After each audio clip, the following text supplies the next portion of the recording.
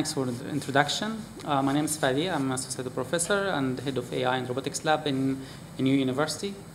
Mainly in the lab, we are targeting building different robots and AI algorithms or techniques to help in health sector. So for educations, we deal with the autistic children. We try to build a robot that communicate with these kids, and also we work on rehabilitation system for post-stroke patients. Recently, we started to we got the grant from Ministry of Education to work on education projects. So we started to find gaps where we can fit, and today I will explain one of these projects, which mainly using AI for educations. Okay, so we all know that AI is interfering with all our life recently. We deal with Siri, we deal with Google Assistants, we deal with Google Map, probably almost every day. Some of us may have Tesla. We use YouTube. So we are interfering with AI almost every day. And also, we know that we are connected to the social media more, we are connected to normal or to our society. So Facebook, Instagram, and Twitter, TikTok, taking so much time from us and from our kids. Our kids, whenever they have a little bit free time from their classroom, they just run to YouTube, they run to TikTok. And the question is why? Why actually kids, they really love, and we are all connected to this kind of social media. So we were asking why actually we are all connected. Why my kids is running to YouTube whenever they really have time. Although it's class time, but they really run to YouTube. And I guess one of the speakers, he was talking about they were running to YouTube all the time. So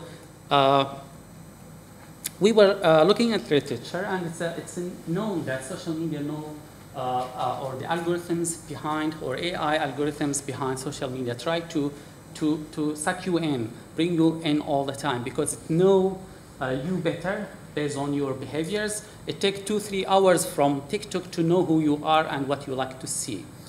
And then based on that, it will show you always what you like to see. It will show you what you like to read. It will try to keep you as much as possible in, because we know it works with reinforcement learning, which it actually work on. The networks there get rewarded by keeping you as much as possible. So that's one way of bring you or keep you happy. And we know that social media actually activate reward circuits in your brain by pushing dopamine. So it keep you happy, relaxed, and the reason for that, because also, of course, it show you what you like to see, what you like to read, but also it give you immediate reward, give you the feeling of immediate reward all the time for your accomplish. It give you relief, stress relief, because you can freely talk about yourself and about your accomplished stuff without direct judgment from people around. And you feel it give you special attention, especially for kids, because they can freely select what they would like to see without attention from their parents. Okay, and so it's kind of personalization. I mean, we like social media because we feel it is, we have a control on it. It shows us what we really like to see. And this is what AI actually give to this kind of social media. So we are trying to carry this kind of experience into education system. How we build an education system that suck people in and let kids enjoy learning. Okay, so here's an example of one-to-one learning. So here we have what we need for a successful one-to-one learning. We need an expert teacher who has the communication skill, can listen, can understand the kids, and adapt the curriculum based on what they like. So it's basically try to understand, so try to understand the kids, try to give him immediate reward, less judgment, of course. So the kids in this case feel more freedom to talk, more freedom to explain himself, express himself without being worried. So that's why kids maybe they are more attached, or they like the one-to-one classroom more than going to school. And so based on these keywords, actually, okay. So based on that, it's hard for a teacher in the classroom to manage that. I mean, to give attention for kids in the classroom, especially if the classroom is more than 40 or 50 kids. So it's difficult to understand each kid's interest, what they like, what they don't like, if they are giving attention, if they are actually engaged or not, what they feel, if they really feel interest about the class or the topic or not. So all this is hard for one instructor to know. And our target is actually to find where we can pick up from AI tools to bring in the classroom, to give that to the instructor, because when the instructor feels more confident about that the students actually giving him attention, and what he's talking about is interest for the students, then that will give him more confidence to give more, and the students will feel more special to engage more. Okay, so so we know that there are many advanced technology related to computer vision, and many recent research has developed different kind of techniques for well-trained neural network for computer vision, thanks for deep learning techniques. And because also we have good quality cameras in our phones, and web cameras also, we have a very high tech webcam. So because of that, we can actually have algorithms for face detections and recognitions, very well algorithms. We have algorithms for understanding body language, especially using 3D cameras. We have algorithms for emotion detections, and all these algorithms with very high accuracy. And also, we have research done in speech emotion recognitions and NLP, which is natural language processing. So we can estimate the emotion of people, not only from their faces, but from the tone of their voice, from the text or the words they are using. We can know how much they feel happy or anger or sad. So our target is actually to use these kind of branches or tools of AI, including machine learning, NLP, vision, speech, expert system, and robotics, bring them together and pick up which one of these can be used in classroom to facilitate the things for the instructors. So our vision is actually, as explained, as shown here, is to use different AI technologies, use a high quality camera in the classroom, use a high quality mic in the classroom, so we can do analysis, monitor the students' behaviors during the class, associate that behaviors with the behavior of the instructors, and build kind of a network that will help the instructor to, or it will give him a recommendation of what to do at what time when the students feel less interest or when the students feel more engaged, etc. So this is our vision. And of course, to success on this vision, there are many challenges that we need to handle. We need to find a way to monitor the students in the best way, monitor the instructors in the best way, transfer these informations between the students and the instructors, and show the instructor a very well, less complicated heat map or analysis that the instructor can adjust his teaching technique based on what he sees from these analysis. So that's the problem we're trying to solve, and we solve it so far with 3 different ways. So one of the research directions which I'm working on is try to build a database train deep neural networks. So we tried to, we recorded different classroom, and we annotate or build the classes based on students when they are focused, when they're giving attentions, when they're engaged, when they are playing around, or when they're playing in the phones, when they follow up with writing, when they are asleep or bored.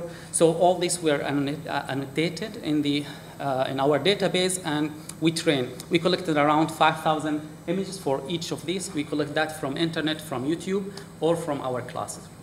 And then we train the network to be able to understand this in real time. We also look at the emotions: sad, happy, neuter, anger, surprise, and we add that in the system. So the idea is that at real time, the camera can analyze what's going on in the classroom and show that to the instructor in real time. We're still working on how to show that, because we have a way to show that in real time for the instructor, like who is giving attention, who's not. Or we are also applying heat map, and we are doing kind of survey between instructors to see which one is more informative. It's just because we need one look from the instructor to that screen to give him as much possible information for him to engage him more with the students, or to know that what he's talking about is really not interesting, or it should be more interesting. I mean, he should give a break, or give them a discussion time, or etc. So this is one of the projects we are working on. So we mainly hardly work in collecting database and train deep neural network to understand these different behaviors. Another project we worked on is that depends on how much the students giving attention through their face orientation, and also question answer. So if the instructor is asking one questions, and if students is raising arm and trying to answer that, it will count as engaged of the classroom.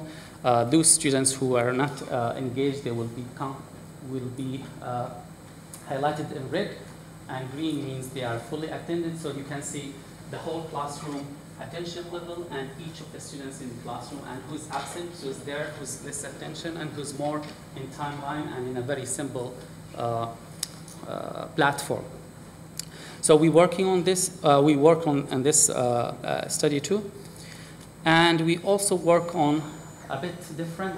That study is done in autistic children. So we try to know each children interested topic.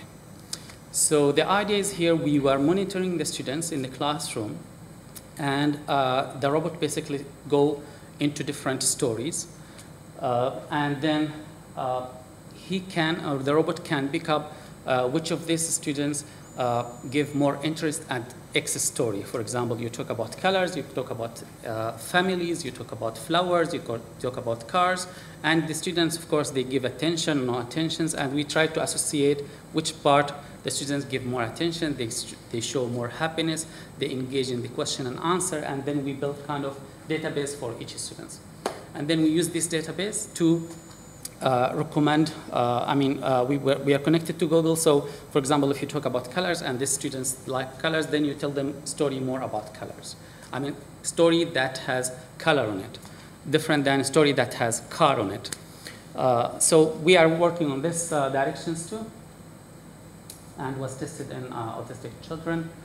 Here we have 3 or 4 factors to identify the interest of the students. We were looking at attention based on eye contact. We were looking at the joint attentions based on that we both talk about the same concept. We also look at the sound, which means that I ask questions and he reply within less than a second. And we look at the emotions. So if I'm saying something funny, he's supposed to laugh.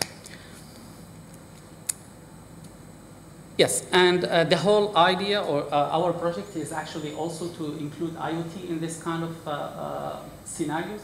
So the system will try to learn from one classroom the relationship between the instructor actions and the student's response, and try to build like a recommendation system for beginner instructors. So If he sees that a noisy classroom, maybe the system will show him what kind of possible actions that he can do to let them be quiet.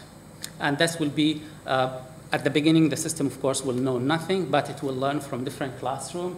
Maybe one of these classrooms will have an expert teacher. The system will learn from his actions and response of the students, and will try to push that recommendations to other classroom. And it will also either enhance this kind of actions, or it will try to fade it down. Yes, so that's all for what we are doing at the AI Robotics Lab. Thank you.